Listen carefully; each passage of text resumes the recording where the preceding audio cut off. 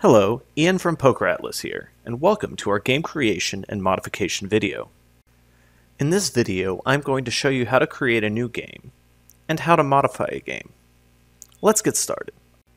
Starting from the TableCaptain main menu, navigate to Poker Room Functions.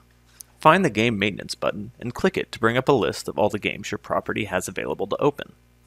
You will notice that your games are, for the most part, grouped together by game type, and that the game types each have a uniform color.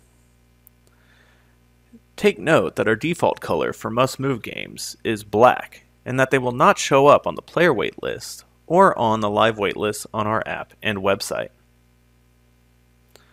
Now let's go over the fields from left to right. The active checkbox is an indicator that the game is open on your waitlist to take interest. It does not mean that there is an open table if the box is checked.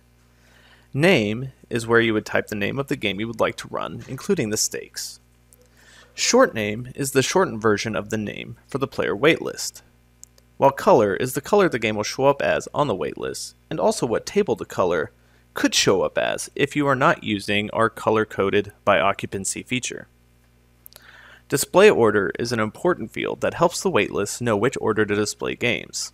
The lower the number, the further to the left or to the top the game will appear. Desk calls and player calls tell TableCaptain how many columns to put in both the desk waitlist and the player waitlist for that game. Max will indicate the maximum number of seats for the game.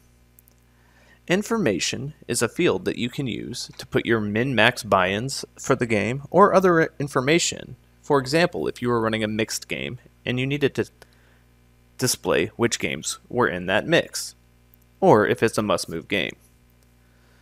Points will serve different purposes depending on your property. For a player club property, we use negative points to deduct time from a patron's account, while for a casino or for a room with comps, we use positive points to accumulate comp value. Category is an infrequently used field that does have some application for promotion setup if you're interested. The display column will tell the system where to display the game. PKR indicates that it will show up on the desk waitlist, and the WL indicates that it will show up on the player waitlist.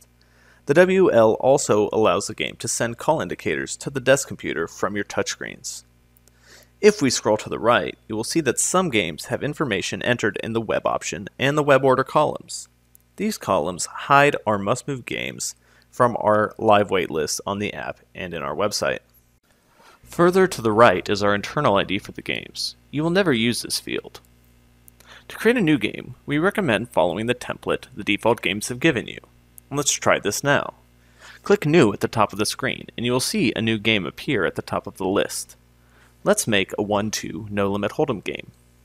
Double-click the Name field to change the name, and then work your way across the fields to the right. We will put 1-2 and LH as the name and as the short name to match the other No Limit Hold'em games. Click the color to bring up the color menu and assign dark blue to the color to match your No Limit Hold'em games. We will then set the display order to 105 so that it will appear before the 1-3 game on the list.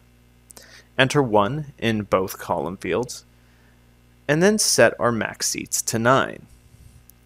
Take note that if we were to set the column fields to 2, you would get 2 columns on the desk waitlist and on the player waitlist for names to appear.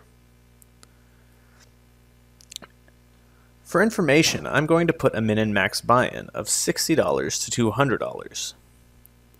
And then I'm going to put 100 positive points in for players to accumulate comp value.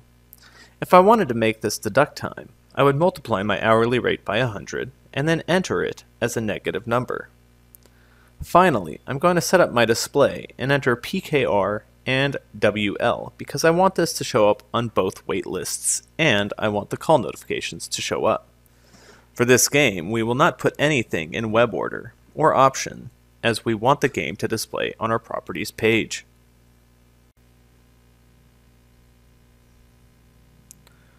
We have now finished making a 1-2 No Limit Hold'em game for our properties system.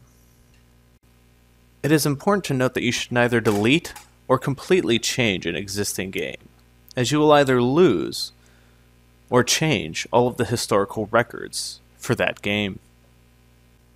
Now let me show you how to modify or change a game that already exists.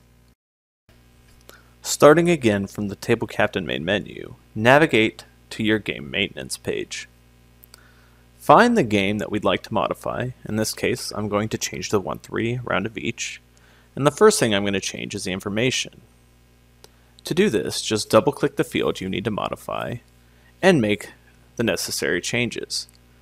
I've changed the maximum buy-in to 300, the max number of seats to 8.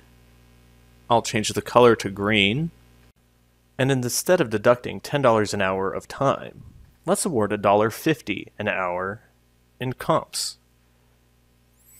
Now that all of our changes have been made, all you need to do is go back to the home screen. I have now shown you how to create games for your property, as well as how to modify existing games. Thank you for watching, and stay tuned for more videos from PokerAtlas.